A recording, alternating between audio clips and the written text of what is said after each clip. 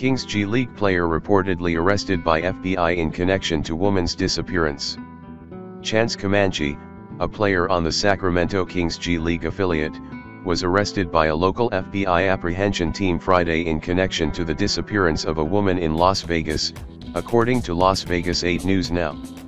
A warrant for first-degree kidnapping was reportedly issued for the 27-year-old Comanche in Las Vegas Justice Court on Friday, resulting in him being taken to the Sacramento County Jail.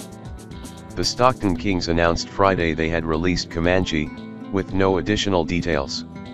A team spokesperson reportedly declined further comment to 8 News Now. The case in question reportedly concerns Marayna Rodgers, a 23-year-old medical assistant from Washington State. Her loved one said she was last seen December 6 during a visit to Las Vegas with friends. The Stockton Kings played the Henderson, Nevada-based G League Ignite on December 5, the day before Rodgers' reported disappearance. Comanche is reportedly the second person to be arrested in connection to the missing persons investigation. The first was reportedly 19-year-old Sakari Harnden, who also faces a first-degree kidnapping charge and remains in a Las Vegas jail on $500,000 bail. A criminal complaint reportedly claims Harnden held or detained Rodgers against her will for the purpose of killing her and/or inflicting bodily harm.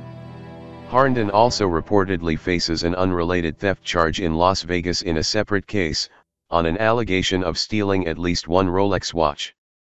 Comanche is reportedly scheduled to appear in court Tuesday in Sacramento County Court. The 6'10", 210-pound big man has appeared in one NBA game, playing for the Portland Trail Blazers last season.